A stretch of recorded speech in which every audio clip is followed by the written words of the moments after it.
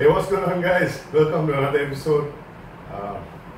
Unfortunately, our country is on lockdown today, so there's really nothing much to do at home, and I'm going slightly mad. But just a little while ago, I don't know how, the courier guy just showed up with a new rod that I had ordered some time ago. So I'm pretty excited about that and feeling pretty good. Lockdown, I'm doing an unboxing of a rod that I've been waiting for probably about a month. It's taken forever to get here with all the issues in the country and all everything. So yeah, let's get right to it. Alright guys, so it is, man, these guys have used tons of tape. By the way, I got this rod from Jig N Pop. I think their website is jignpop.com. And they have a whole bunch of NS black hole rods. So I'll leave a link down in the description below so you guys can check it out yourselves.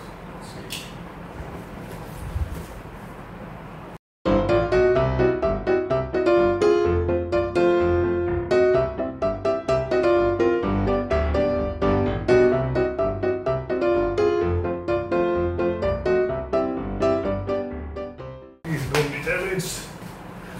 This is the time that usually when I'm unboxing a rod, I'm most nervous because I'm always worried about the rod being damaged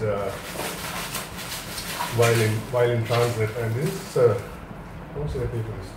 About $215. So it's not super cheap. Okay.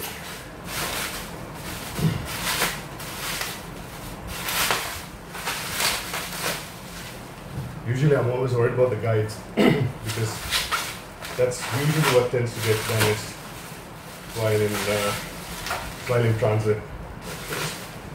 You see that it's coming the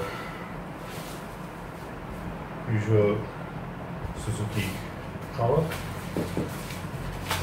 By the way, this is a 10 foot, guys. I already have the 9.6 version, and I absolutely love that rod. It's a super light and strong rod.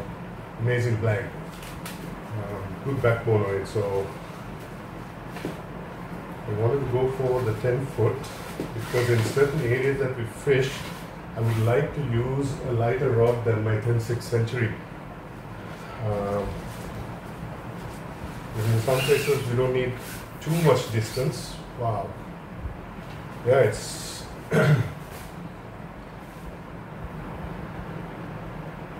it's a nice rod. What can I say? It's just like the 9.6, and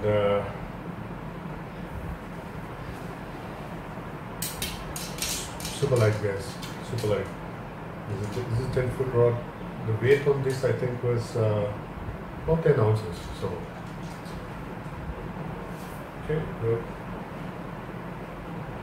Stick around. Let's have a closer look at this rod and see what makes it tick.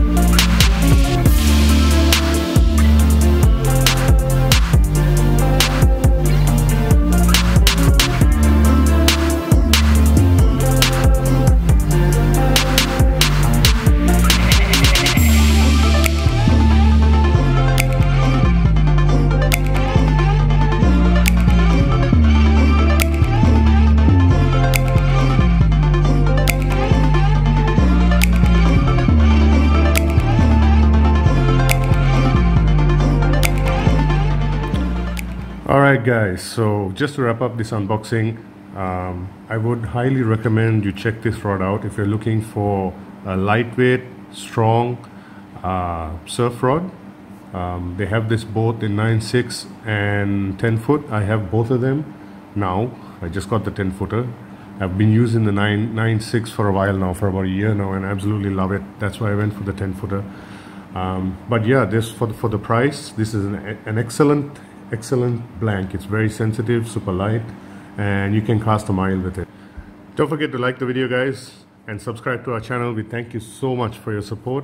We hope to do more unboxings in the weeks to come, so make sure you hit that subscribe button and you stay tuned. Thanks, guys. We'll catch you on the next episode. Take care and stay safe.